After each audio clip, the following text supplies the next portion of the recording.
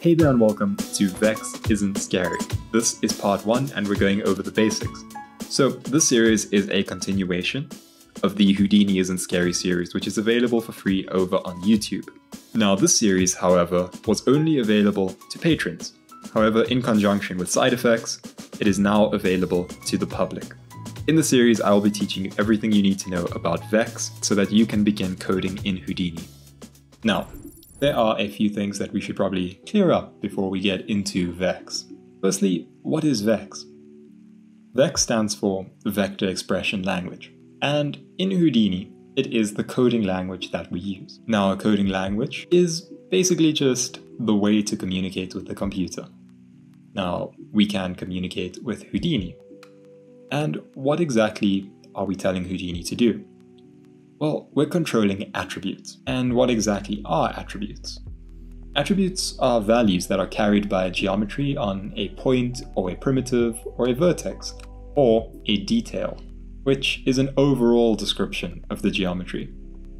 Some attributes actually make changes to the geometry. For example, the p attribute defines position, and you can change the p value and adjust things' positions in space. So when we code with VEX, we need to understand that it's like a different language. It has its own sentence structure, so to speak, and in and of its own, it's its own language.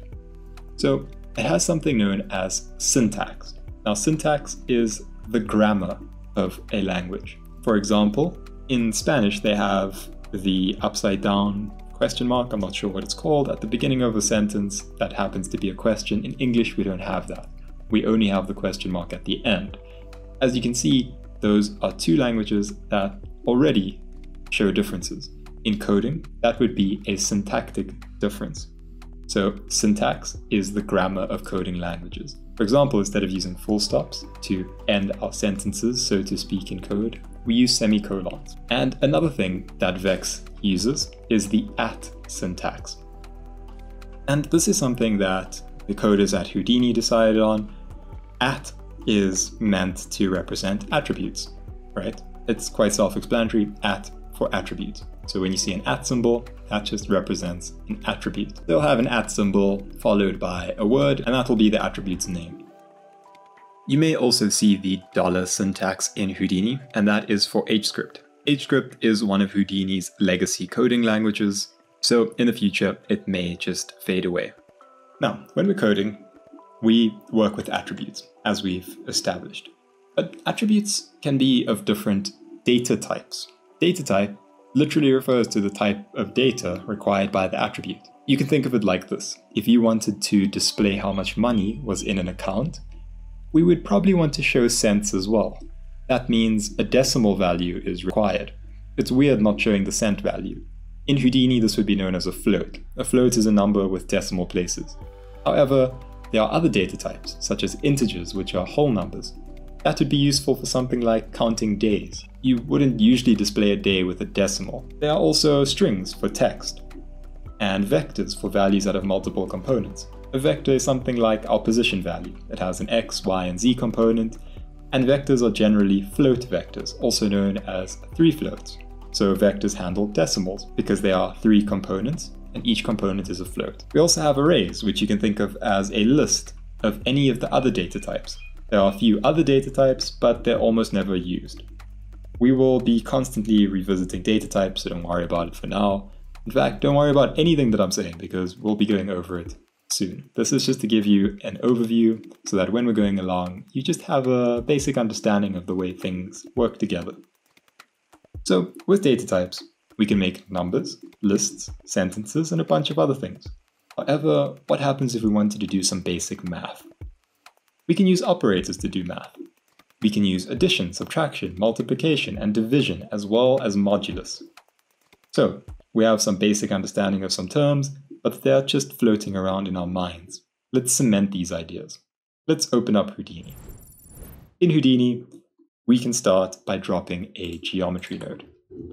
So go ahead and drop a geometry node. We'll just rename this to VEX Part 1. So what we're going to do now is just create a sphere and then drop a scatter node.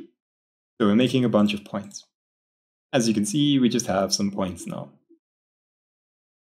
Next, we're going to drop an attribute wrangle. You can type AW for short, or you can type it out in full, attribute wrangle. Plug your scatter into the first input and set your display flag on the wrangle. So what you'll notice is up here we have this VEX expression. It's this big box that we can type into. And to make this a standalone box, you can press Alt plus E, and that will give you a nice little area to code in. And you can click and drag and make this bigger. And we have some options over here, but we don't need to worry about those for now. So let's start by creating one of those data types we just spoke about. How about a float? So, the decimal values that we were talking about. And it's super simple. You would just type float. And then you need to give it a name. So we need to name it something like X. And that's a perfectly fine name. You can call it float X. Once we've created float X, we can just put a semicolon. Remember, that's like a full stop in VEX. So we're just saying that's the end of the line, right? We're done with that. And in the next line, you can do things with X. So you can do something like X equals 3.4, semicolon. Now, what we've done here is in this first line, we've created a variable, but we haven't initialized it with a value. On the second line, we assign a value to X. And in that way, X is variable. X has no value here, and then X has a value of 3.4 here. And that is exactly why this is called a variable. A variable is of a data type, and it holds a value. So X is now holding the value of 3.4. Alternatively, we don't have to first create the variable and then assign a value on a second line. What we can actually do is something called initialization, where we give the variable a value to begin with. So yeah, just so you know, that's called initialization. So now that we have that, what happens if we'd like to create another variable? That's perfectly fine. We can just say float to create another float. We'll call this one y. And we can make y equal to x times 2. And note that we use this star over here. We use an asterisk for multiplication. We say x times 2. And now y has a value of x times 2, which is 3.4 times 2, 6.8, right? That's what y's value is right now. And so why would variables like this be useful? Well, quite simply, if you had a whole lot of code, so say over here you had x equals x times 4, and then you had x equals x times 3.2, and then you had x equals x plus 5, it would run through all of this code. So x would initially equal 3.4, and then it would be multiplied by 4, and then it would be multiplied by 3.2, and then it would have 5 added to it, right? It would run through this code, constantly adjusting x. But what happens if once we're done with this, we're not happy with the value? That's exactly why variables are so useful, because you can easily go back and change this 3.4 to something like 2, right? And then it changes everything that follows after. So that's why variables are so useful. You can do a whole bunch of calculations and then swap in a new value and do those same calculations again without having to recode anything. And so now we know how to create floats. But what about the other data types? What about an integer? Well, to create an integer, you can just say int, and we'll call this integer var for variable, and we can make that equal to 1. If we wanted to create a vector, we would say vector in lowercase, and we could call it vec var, and we could make that equal to, and then in curly brackets make it a vector, 0, 1, 0. Remember, vectors are 3 floats altogether. This could also be 1.6, or whatever you want it to be, right? It's basically just 3 values. And for a string, you could just type string, call it string var, make it equal to, and then you put it into inverted commas, and you could type something like hello world. So these are the ways to create variables. And so I just want you to take note of a few things. Take note of the spacing that I've used. So spaces don't really matter, right? For example, we could have this x equals 2 over here, or we could have x equals 2 over there, right? you could have this massive space and this code is still fine. Obviously, I don't recommend that because that looks awful and you won't be able to read your code very easily, but it's okay. For example, you don't need these spaces between the equal sign, and so it's okay to remove that. But what isn't okay is to remove the space between float and y, for example, because floaty isn't a thing. Float is a keyword that Houdini recognizes. So if you add anything onto it, it's not recognized. So make sure you have a space over that. Additionally, if you look at these naming conventions over here, I didn't put a space in between integer and var. And the other thing that we did was that the new word starts with a capital letter. Now this isn't necessary, but this is good coding practice. You start with a lowercase, and then for every subsequent word, you use an uppercase. And try to make your variable names as descriptive as possible.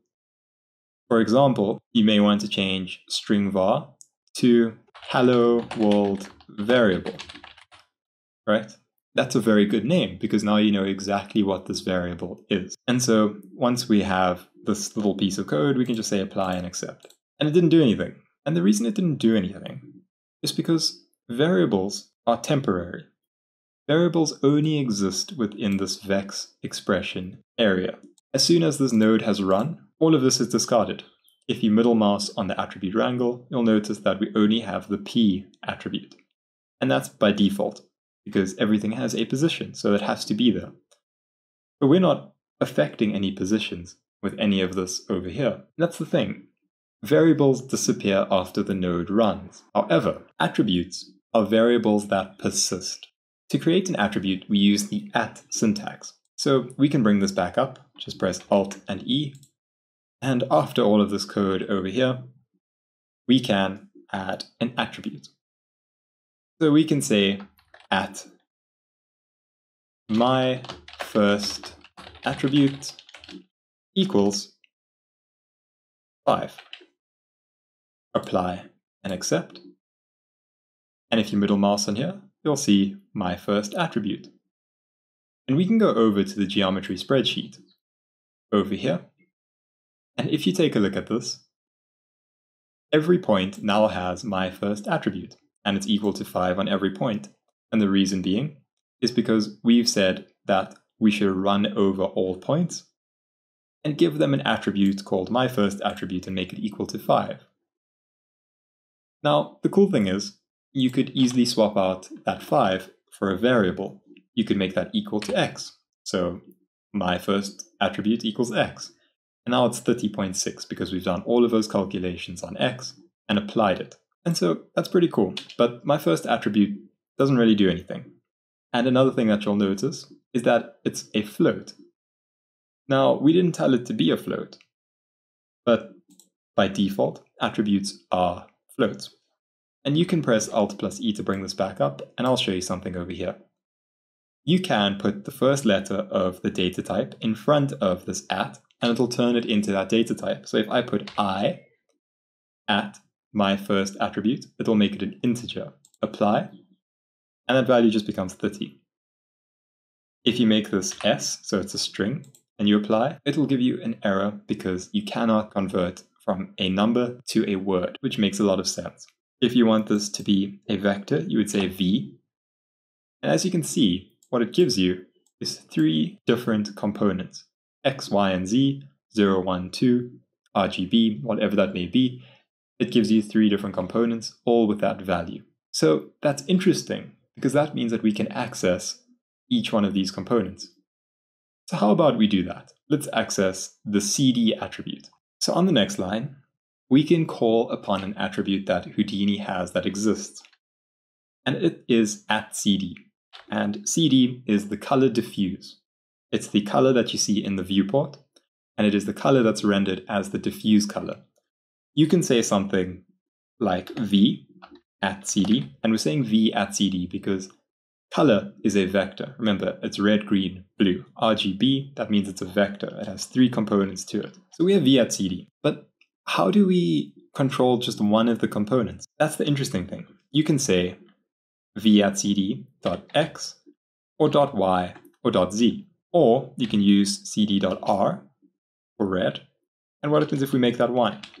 So we have v at cd.r equals 1, so that means our red value is equal to 1. And let's also make our other values. V at cd.g, remember r, g, and b, equals 0. V at cd.b equals 0. And then we can apply and accept and go to our scene view. And there we have it, we have some red points. Now, this might look a bit familiar to you. If we drop down a color node and put it to the side, you'll notice that it also has 3 components, R, G, and B. And if we do the same thing, R1, G0, B0, it gives us the exact same result as our attribute wrangle, except now we're controlling the attributes directly. And if we middle mouse on our attribute wrangle, we have CD over there. If we middle mouse on our color node, we have CD over there. And so the color node generates the CD attribute in the same way that we generated in the attribute wrangle. This means that we can control our color value from this attribute wrangle. If we switch our display flag back, we can do 1, 1, 0, 1, 0, 1. Obviously, the power in this comes from the fact that we can drive this by variables, and we can drive it by conditions. And that's what we're going to get into in the next part. We're going to get into conditions. And conditions, much like in real life, are just the rules, the terms. If this is happening, then this must happen. If that's happening, this must happen. And so in the next part, we'll do that. We can do something like if a point is above the origin, then make it blue. Otherwise, make it red, right? So that's what we'll be doing in the next part. And so I'll see you there.